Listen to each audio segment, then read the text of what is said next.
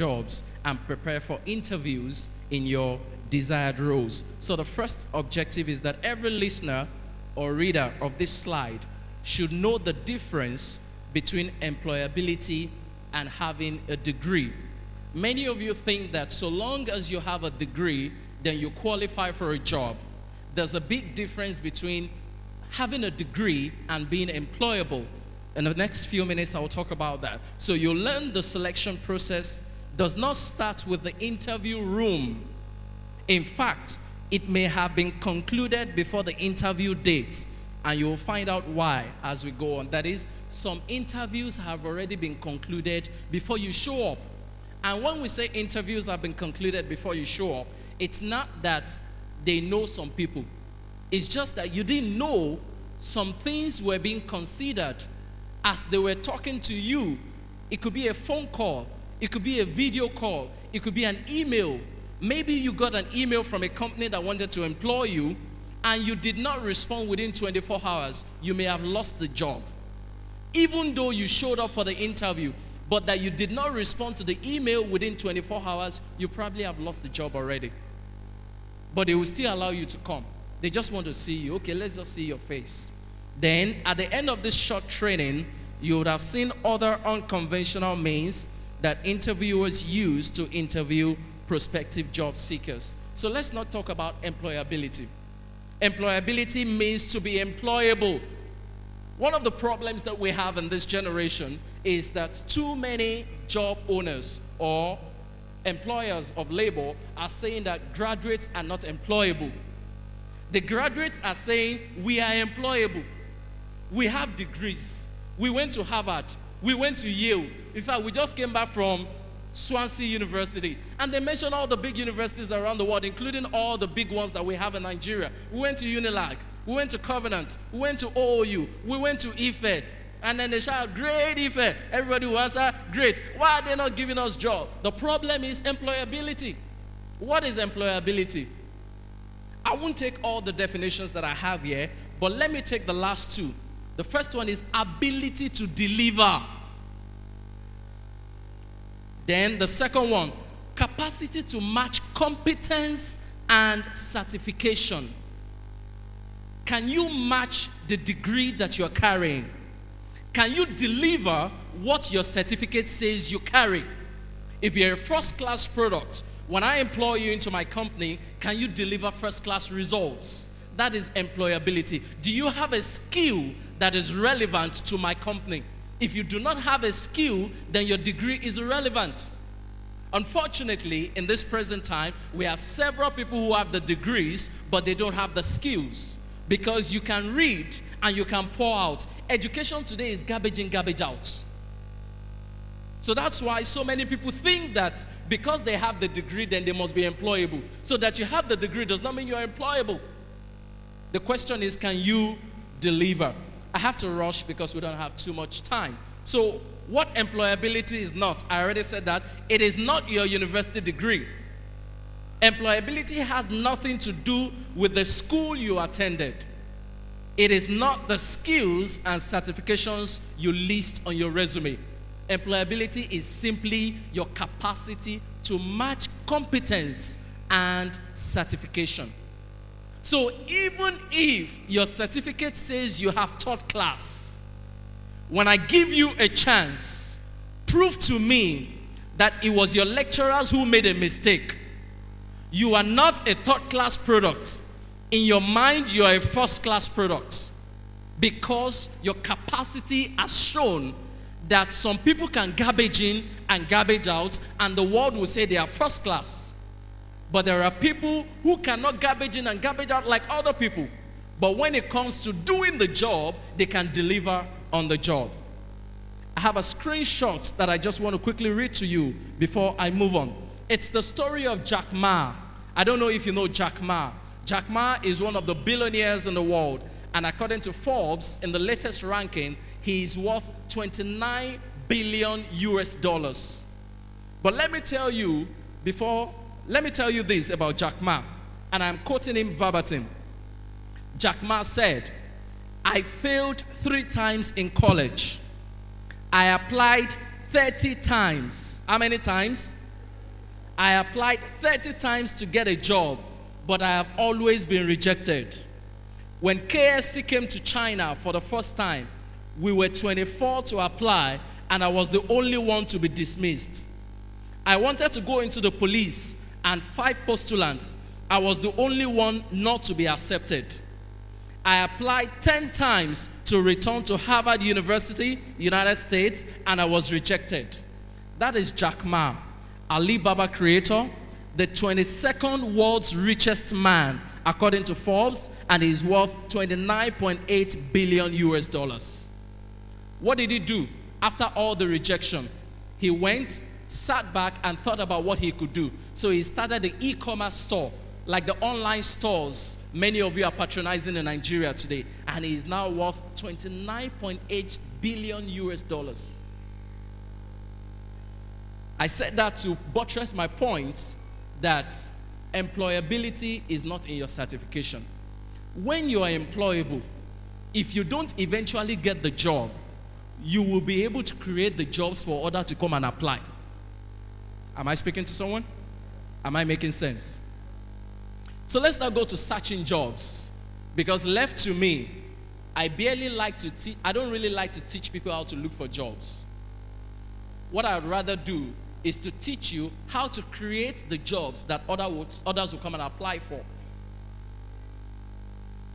So, searching for jobs. The first thing under searching for jobs is what job seekers should do. Number one, you should have a CV that shows your skill. Then you are supposed to download a professional CV template. Many people just create a CV, and there's no point struggling. There are templates on the internet for virtually anything that you want to do. So you can download a professional CV template online to build a good-looking CV. Then ensure you use a single font when preparing your CV. Some people want to have designs. There's no point designing your CV. When I'm talking about fonts, I'm talking about the characters of your CV. You know, like Times New Roman, like Arial, like Garamond. Make sure you use just a single font on your CV. And the next thing is, in the bid to impress, don't appear overqualified. Do you know that for some of you, the reason you haven't gotten that job is because in your CV, you are overqualified for the job you are applying for? I'll tell you how not to be overqualified in a few minutes' time. One of the things you should do that I will say repeatedly is research the company that you're applying to. Know the specific role that they want you to fill into. Any experience that is not needed for that role, remove it from your CV. If you don't, you will be overqualified for that job. Then, if possible, have a one-page CV. Many people in the bid to over-impress, they have several pages of CVs. I remember when I first started out too, my CV was not less than 5 pages. And that was the brief one. The long one was almost 10 pages. And really, it was a CV. But then I realized that that's not the way to go. So, if possible, keep your CV on a single page. Why? Employers are too busy. They don't have the time to run through all the CVs. Just put the bullet points, the most attractive things. But if you cannot put it on one page, maximum have 2 pages. Then learn to write cover letters. One of the things that we hardly do in Nigeria is writing cover letters. Many people do not know how to write a cover letter, and that's where they get screened out of the interview process. What is a cover letter? A company has said, we have this vacancy, and we are looking for so and so person to fill up the vacancy. When you respond, you don't just send them your CV. The first thing you do is a cover letter. Vacancy for whatever the title of their own advert was. Then you now say, in response to your advertorial or in response to your advert concerning so and so vacancy, I am writing to apply, or I beg to apply, never to disagree, whatever grammar you want to blow. You know, there should be a cover letter. But a lot of people don't do cover letter here in Nigeria. And unfortunately, it's part of the screening process in some companies. Then, the next slide is looking for the job. Please listen very carefully here. Looking for the job. Have an online presence. How many of you have an online presence? You have an online presence. Raise your hand. You have an online presence. Okay, you are trying to figure out what I mean by online presence. You're on LinkedIn. Raise your hand. You're on LinkedIn. If you're a professional and you're looking for a job and you're not on LinkedIn, I'm not surprised you don't have a job yet. Because LinkedIn is the professional networking site for job seekers, or for job owners, or for professionals who may change their jobs or network with other job owners. So if you don't have a LinkedIn profile, please, immediately after this service, look for somebody who has a LinkedIn profile. Go and create your LinkedIn profile. What did I say? It doesn't look like you heard me. What did I say? Go and create a LinkedIn profile. LinkedIn is spelled LinkedIn.com. That's it. Create an online profile. You can see linkedin.com. Please make sure that you go and create an online profile. Sometimes your profile counts a lot. And I'll tell you this, I have gotten a job before just by being on LinkedIn. I used to manage the social media accounts of somebody who is very famous. I will not mention her name. If I mention her name, everybody here knows her. She's very famous. And somebody in another company sent her a mail saying, we have this vacancy in our company. Can you please refer some people? And because I was the one managing her social media accounts, all of her mails will come to me. So I would take the mails and forward to her secretary or the personal assistant. But before I forwarded, because I also needed the job, I had immediately applied and then forwarded the rest of the information to the secretary. Unfortunately, they didn't act on it, but I eventually got that job.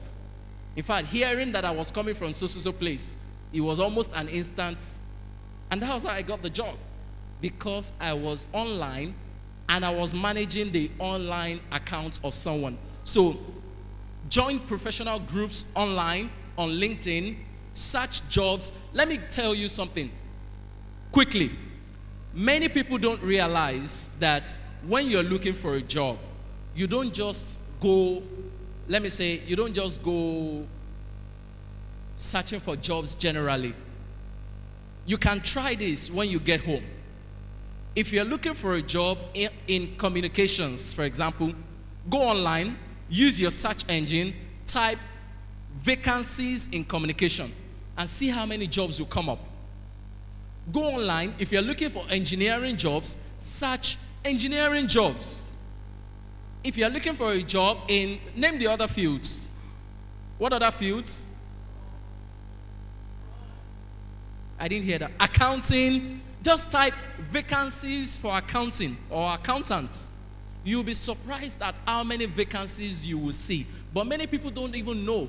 They just go to one job search engine, like, I don't want to mention names, but you know all the job search engines, and then you just submit your CV. One of the things you can do is go on search engines, maybe like Google or Ask or some other search engines, and type vacancies in accounting in Nigeria, vacancies in accounting in Lagos, or vacancies in communications in Lagos. You will be amazed at the loads of information that you will see, and you will see them even by their dates. So that's another practical way to search for your jobs. Then acquire professional qualifications. While you're waiting, don't just sit down and wait.